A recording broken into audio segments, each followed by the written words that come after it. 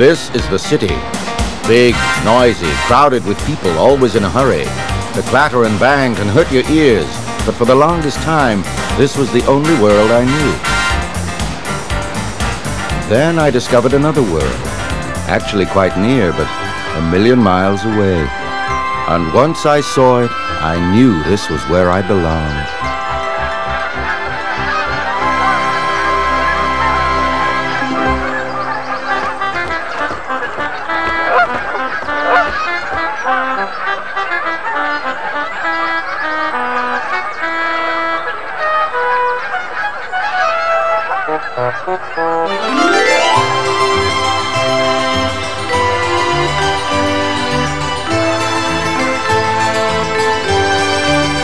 It's a place where all things are possible.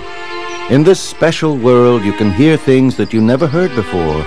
If you listen carefully enough, you can even hear a leaf fall. And the smell. Here, the forest air is always filled with the smell of flowers and pine. It's a land with birds instead of cars, of trees instead of skyscrapers. It's a land filled with magic, more magic than I ever dreamed of.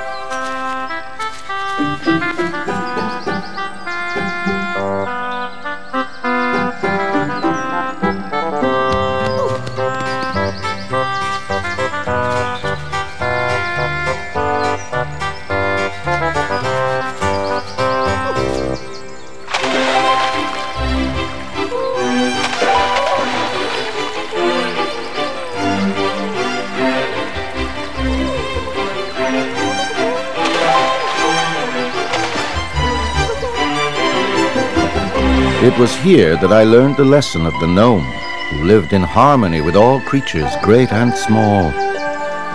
I began to collect the myths and tall tales of these tiny people and write them down. It was a wonderful tale of make-believe, or so I thought.